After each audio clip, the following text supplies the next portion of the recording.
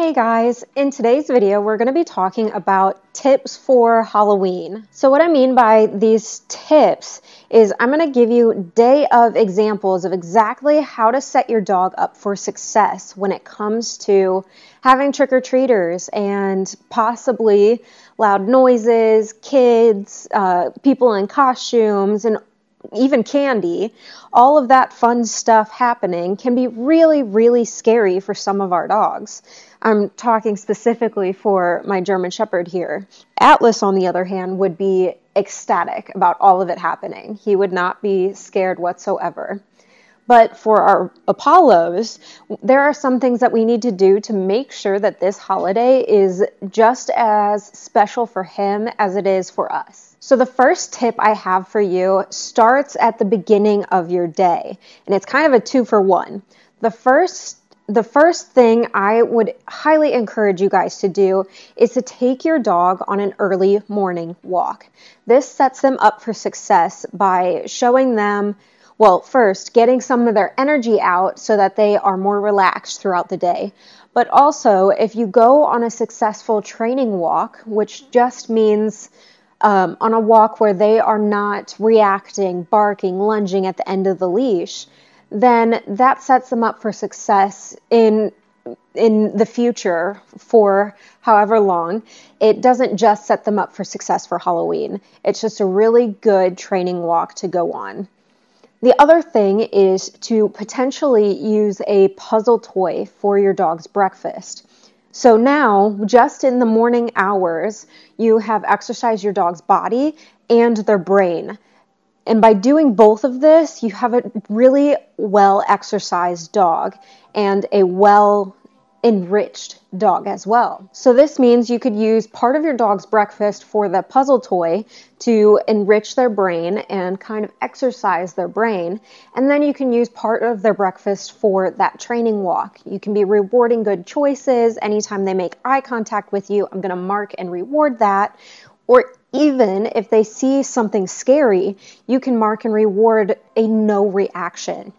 Remember, we're marking and rewarding things that we want more of. So if we want more eye contact with our dogs, we're going to be marking and rewarding that eye contact. If we want a no reaction from our dogs, so maybe your dog sees some Halloween decorations and they don't react at all, that's what we want. So we're going to mark and reward that. And by doing that, we're going to set our dog up for success even more so than if it was just a standard walk and they were just at the end of the leash pulling. All right, so now I want to take a second and introduce my online course. This online course really sets our dogs up for success because it works on loose leash walking, household manners, reactivity, and really everything that you could need to create a well-rounded dog who is wonderful to live with. It works on relationship building and how to really build a bond with your dog that you've had with no other dog before. I really love everything about this course because it's formatted in a way that you start at level 1, which is the easiest level, and you work through all of those exercises. And then as you progress to the further levels, I believe there's 4, it gets more and more difficult. But if your dog is struggling, you can always go back a level and work and practice on that before you go to a harder level. You do not have to, you get lifetime access to this course, so you don't have to rush through anything. I have the link in the description below, especially for holidays, and I know Halloween is just the start of the holidays. This course is really great for helping your dog through this difficult time for so many dogs. All right, so now we're going to talk more about when it's closer to the trick-or-treating time or the festivities. And during this time, I would highly suggest giving your dog some type of enrichment toy. So a stuffed Kong is probably my go-to on what I would give for my dogs. And my stuffed Kongs are always frozen because these guys are masters at Kongs that are not frozen. So I will be giving them a stuffed Kong when all the festivities are going on.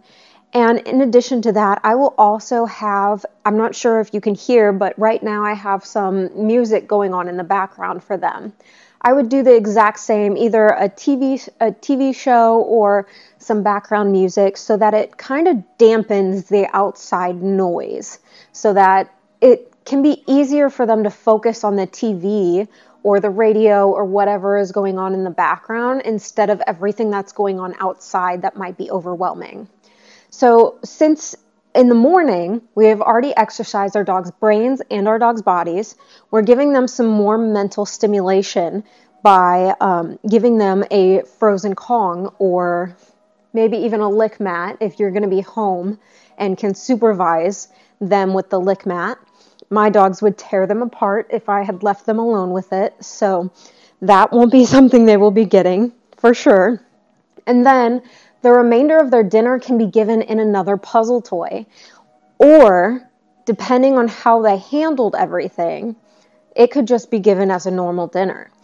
It's really, really flexible with what you can do for your dog. As long as your dog is happy and not overstimulated, I wouldn't keep adding more and more stimulation. Or if your dog is overstimulated, I would not keep adding more and more stimulation. If they are not overstimulated, then go ahead with the puzzle toy because it could bring them back down. You know, everything's going on. Our arousal levels are going to be heightened just for a little bit during those few hours of trick-or-treating. And so we can bring them back down with a puzzle toy before bed. I really hope you enjoyed this quick video. It was so much fun to come up with different ideas to help our dogs during this difficult time, especially if our dogs are more on the fearful side of things, like Apollo over here.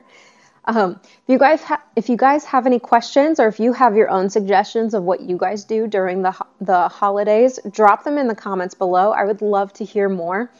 I hope you have a great day, guys, and keep on training.